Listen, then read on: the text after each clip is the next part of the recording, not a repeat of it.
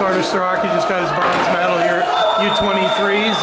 Just talk about that match and your whole tournament, actually, what your thoughts are.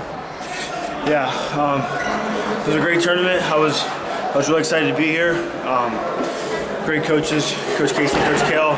They came down here and they did this thing with me, so I really appreciate that. And you know, it's pain sucks, but it's necessary for growth. And when you go through pain, you understand joy. So it's kind of that balance of life. So I will face adversity head on and run through it head first like a brick wall. So it's no different. A lot of adversity comes through life, and this is just another one, and I will overcome it. I think, for the most part, outside of one position and one match, you wrestled very well at this tournament. Do you agree?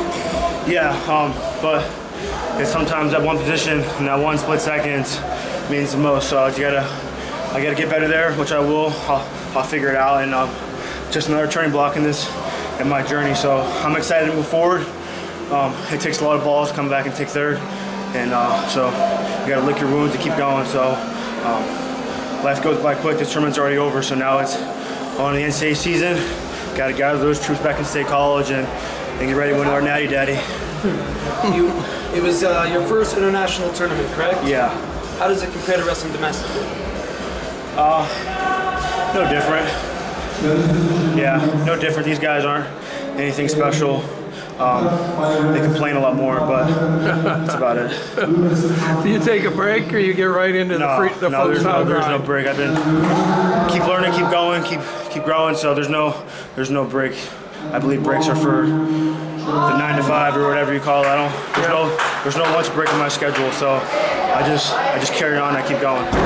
Mentally, what was the process like last night, recovering and stepping back up for third? Yeah, I mean that one hurt. It felt like an axe in the liver, but you gotta just pull that axe out. You know what I mean? So immediately after the loss, it's just like, damn. It sucks too because I want that match right away. I want to go find him in the back and go after it again, but you don't get that opportunity. You have 6 minutes to get it done. So he got it done. So I mean, it's kudos to him. When I see him again, it'll be different. But like I said, I think the mindset is just the first couple minutes. It's bittersweet.